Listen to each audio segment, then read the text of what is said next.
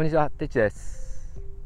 今回はまだまだ若い衆には負けられないってなことで札幌中を駆けずり回りたいと思います。なんかいいことがありますように。普段皆さんが行かない札幌かもしれません。楽しみにしていてください。できれば昔の街並みがあればいいなってなわけで、いきなり丘珠空港にいます。隣に津ドームあります。今津ドームは改修中で1月8日までかな、ちょっと使えないみたいです。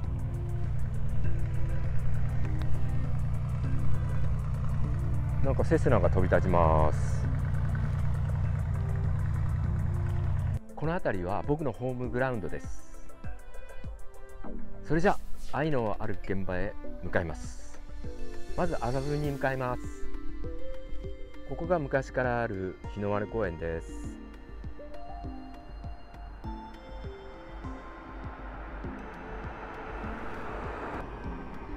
てっちが大変お世話になった病院です。ありがとうございました。麻布に着きました。あんまり古い街並みはないです。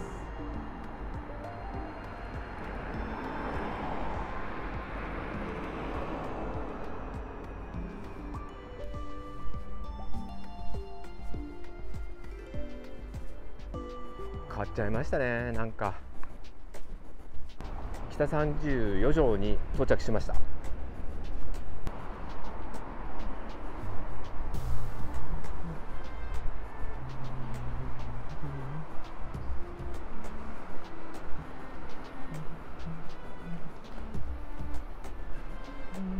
この階段懐かしいです。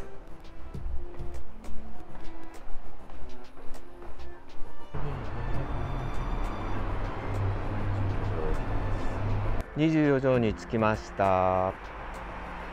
古い街並みに期待してましたけど手遅れでした。残念です。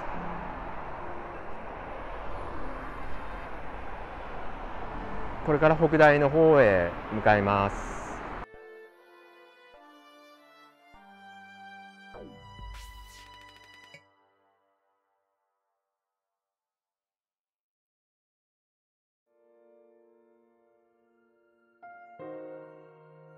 18条駅に着きました。懐かしいわマジ。北大に向かいます。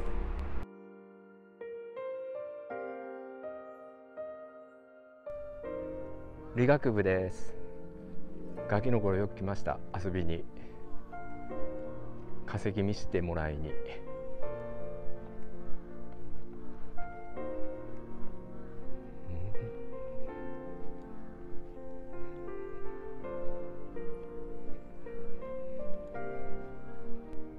ここセミの幼虫めっちゃいるんですよ。ここは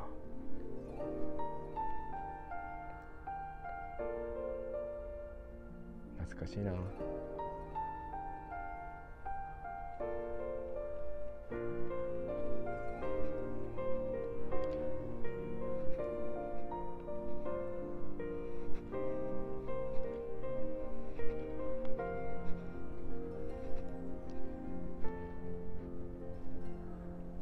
向こうに見えるのが倉館です。これから倉館行きます。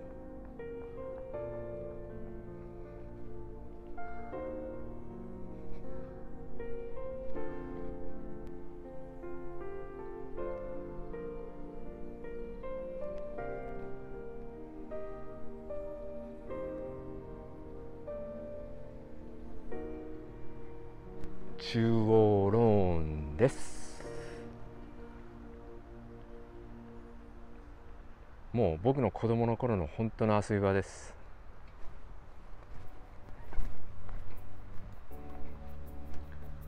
ここいいんですよ、中央ローンは。いや、すごい整備されたな。この辺りにテント張ってました。よく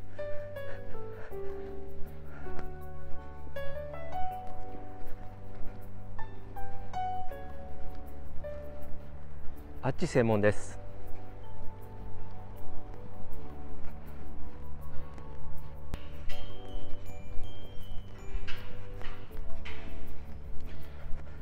あ、ここ雰囲気変わった。あ、こんなのなかったな、こんな川みたいの。ここに池があるけど、なんか変わった。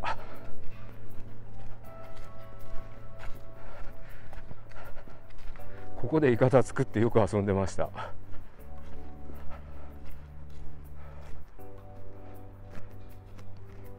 ここ水釜いるんですよね、結構。今どうなのかな、これ。なんか変わった。木が伸びたんだ。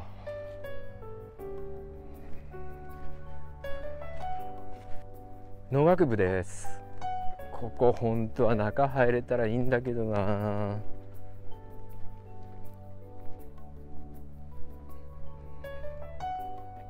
ここ中最高なんですよね。この階段登って一番上行ったら螺旋階段になってて、多分入れないな。北大の中の散歩は最高ですよ。見るとこたくさんあるし、休むとこもたくさんあるし、今度ぜひ来てみてください。普通に入れますんで。北12条あたりです。変わっちゃってる感じですね。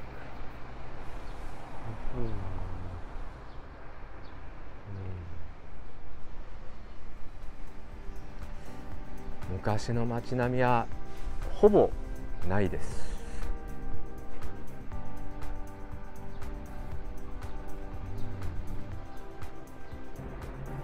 狸小路西10丁目側から狸小路に入っていきます。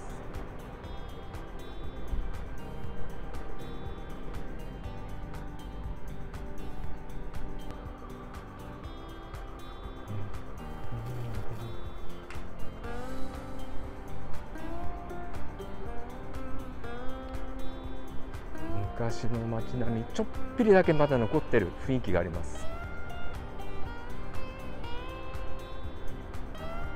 でもほとんど壊されて駐車場かな。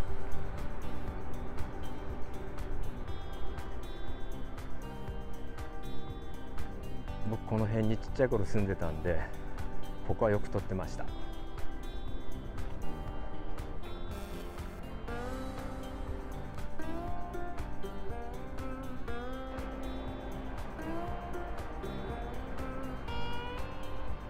西7丁目に入っていくとこからアーケードがあるみたいです。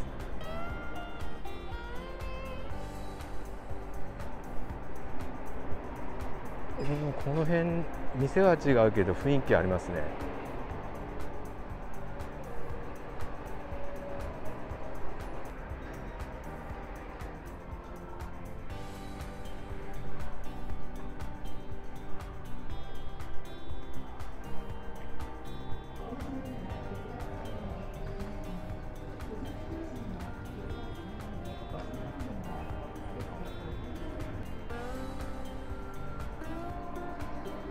なんか変わった感じのホテルですね。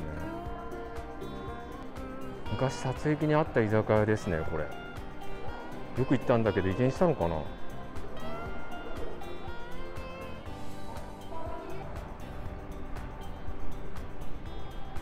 向こうが狸小路3丁目側です。あれ、ここにビルあったの壊しちゃっ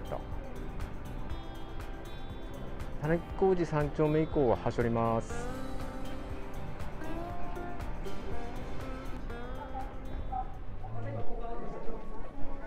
ロープウェイ乗ります。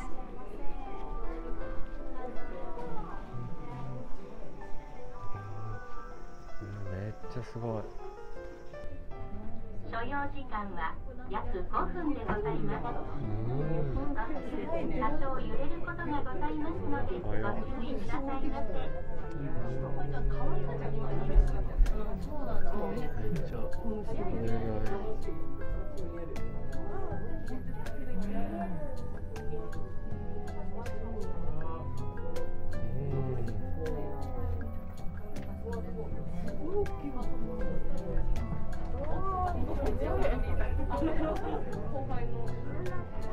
皆様の目の前には画家の空のございます。高層ビルの中に高さ147メートルのテレビ塔がご覧いただけます。テレビ塔の少し左、まもなく中福駅でございます。中福駅には相手にミニケーブルカー乗り場。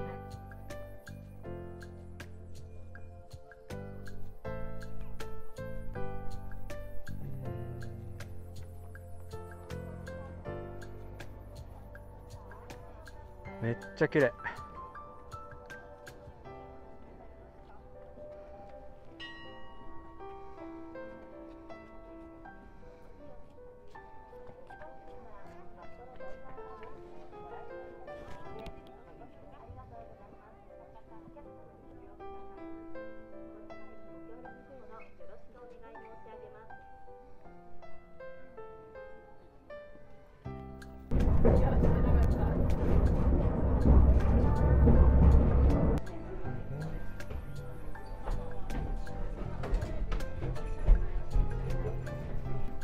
お待たせいたしました。それよりゴンドラは中福駅を後にし、南麓駅へと向かいました。この藻岩山は市内中心部から約5キロと非常に近く、都市と自然が隣接した全国的にも大変珍しい山です。藻岩山の山頂行ってきました。今月はなんか無料月間みたいなんでめっちゃ混みです。これから市電乗っていきます。これからまた市電乗ります。駅でいうと行啓通りあたりで下車ですね。こっち側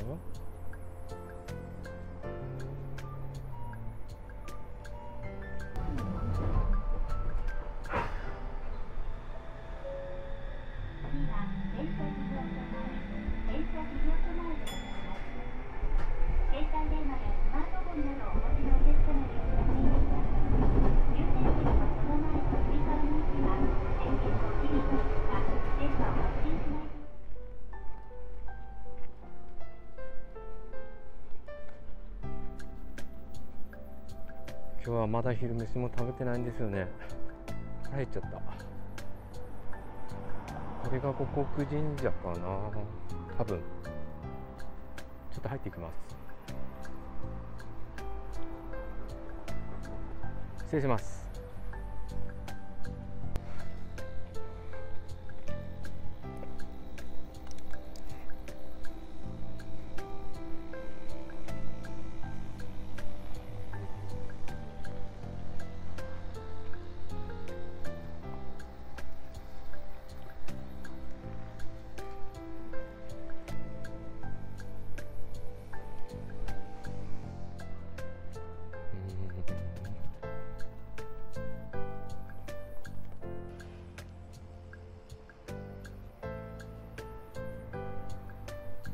なんかいい感じの川です。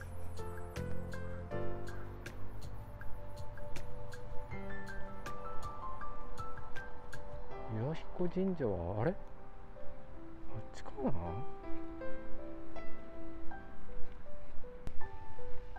な？いや、五穀神社の隣に多賀神社がありますね。へえ。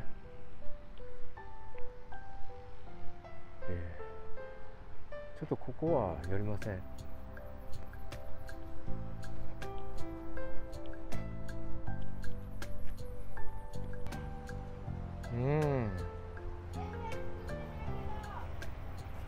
すごいなこれ。あれ、ここなんかいるの？この川。全然いない。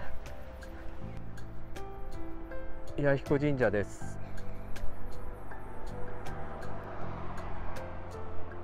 これが神岳だ。立派です。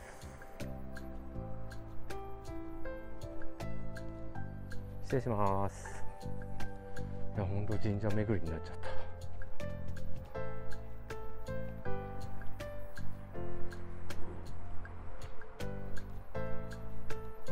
失礼します。これから中島公園行ってランチします。ちょっと遅いランチです。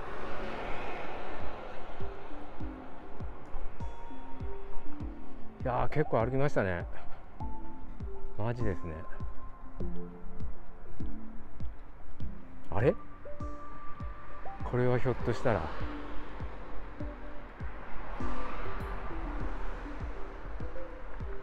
あらららららら、あんまり近づいたらダメなところだ。こっそり近づきます。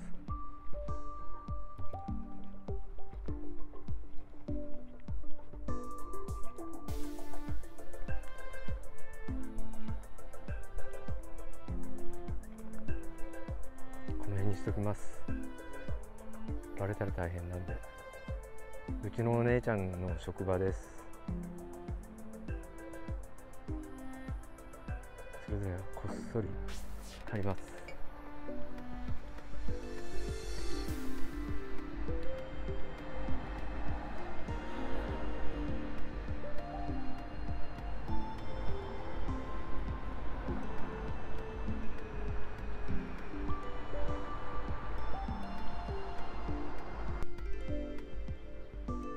中島公園の池です。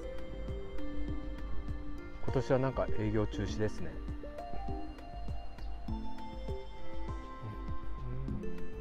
子供人形劇場なんてあるんですね。初めて知りました。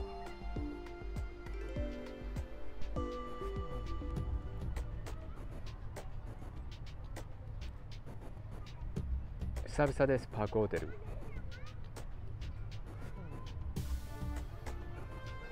真正面が撮影機、手前がすすきのです。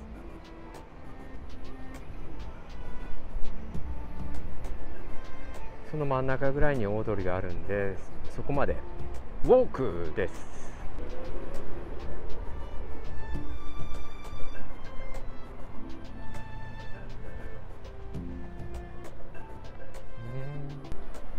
このキャラめっちゃ可愛い。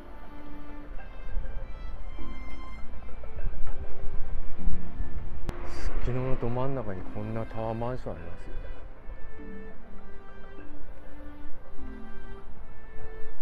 なんかこの辺バブってますね。鴨川だ。ダ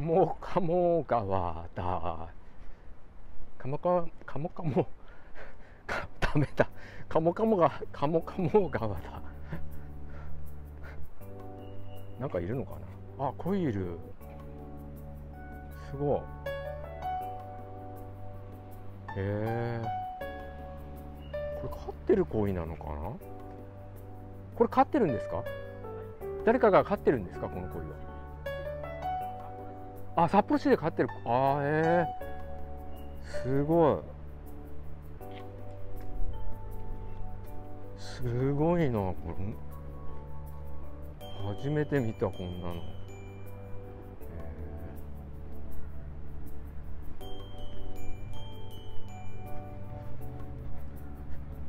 もう一回この川の名前言ったら噛んじゃいそうだからやめた。鴨川、噛みそうだ。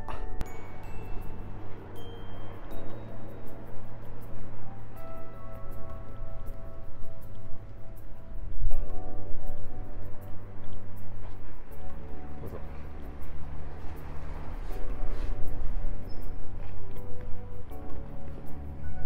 ちょっとメイン道路の中の方に入ってきました。あ、お寺があるな。な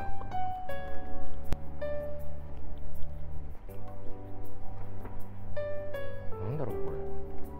なんか料亭っぽいな、雰囲気が。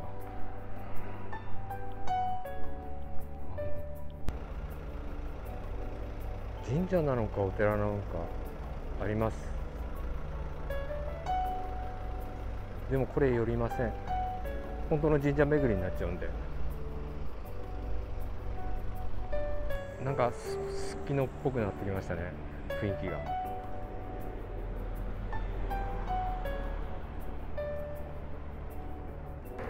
これだ、やっぱすすきの市場。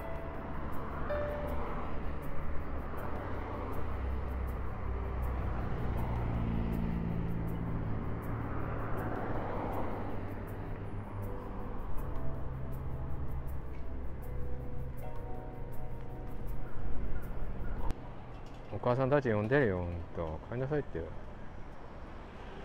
早く帰りなさい。呼んでるって。俺呼んでるって。なんで帰んないのあんた。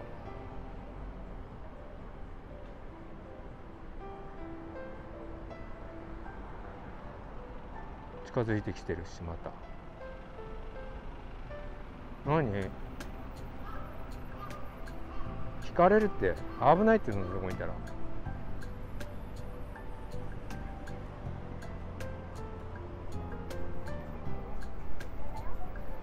またあいつはちょろちょろしてるし。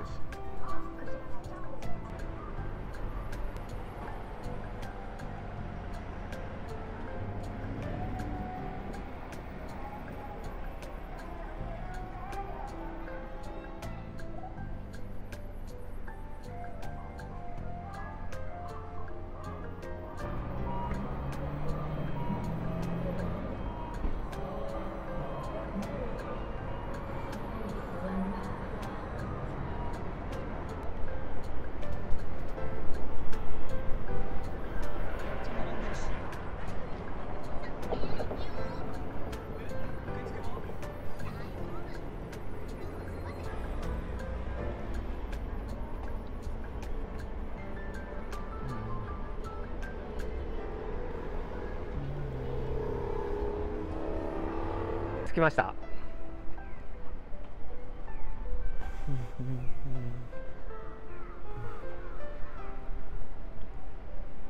そろそろお時間となってまいりました。エネルギー切れです。帰ります。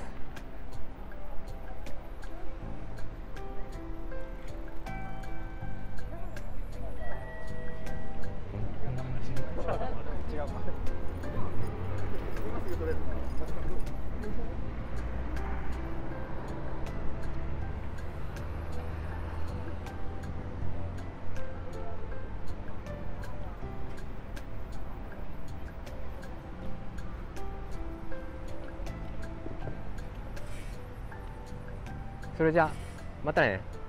バイバイ。